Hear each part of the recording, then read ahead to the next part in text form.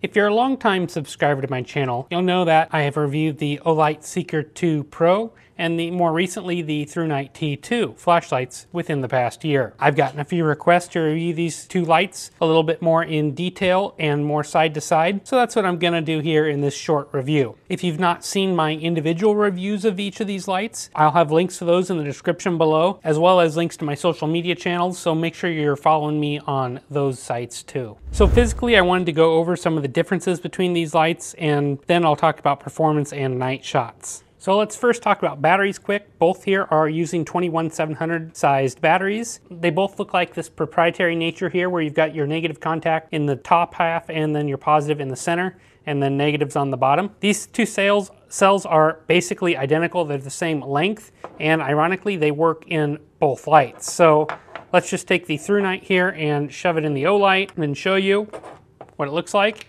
They will work with each light, but the Thrunite here is a very tight fit, and I'm not going to shove it down there because it'd be really hard to get out. But I can take the Olight here and put it in.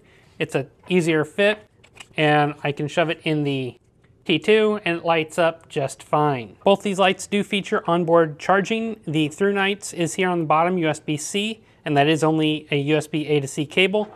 And then the Olight here does have the Olight's magnetic charging system. The Olight tail is magnetic, as you can see here. Holds onto my knife, no problems.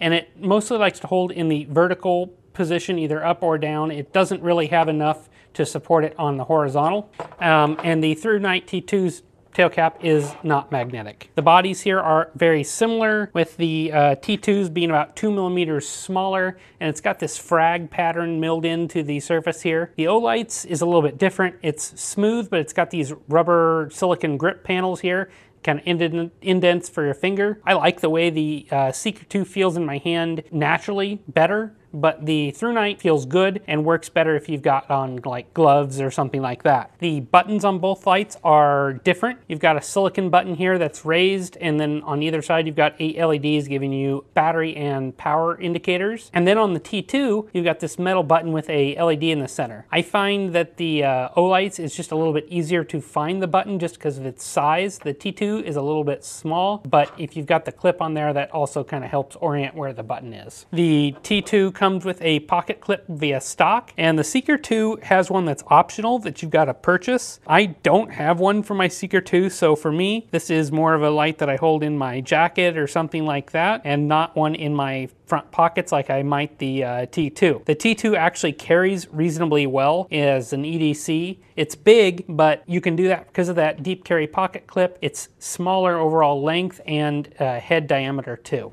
Here are my night shots comparing these two lights, and first up I've got the Thrunite T2, and this is running that Cree XHP 70 in neutral white, and right now we're looking at turbo, which is 3,757 lumens. You can see it's a very floody beam. It's neutral white. It's got a bit of a green tinge to it, but works pretty well. And we can shine on the tree here, which will be kind of my close range example here. You can see it's a floody beam, and I'll bump back up to turbo here, but we can see it's very even, well lit, but doesn't go very far. Here's the Olight Seeker 2 Pro, and it's running that Cree XPL HD LED in cool white in my example here. And we can see it's a tighter beam. It's 3,200 lumens, but it's not quite as broad, and it throws just a little bit better with that 3 optic. We can see the tree outline there, and if we pan up to my tree here, it is just a little bit more focused. Personally, I dislike the cool white. It's not as appealing as neutral white, and Olight doesn't offer the option like Thrunite does.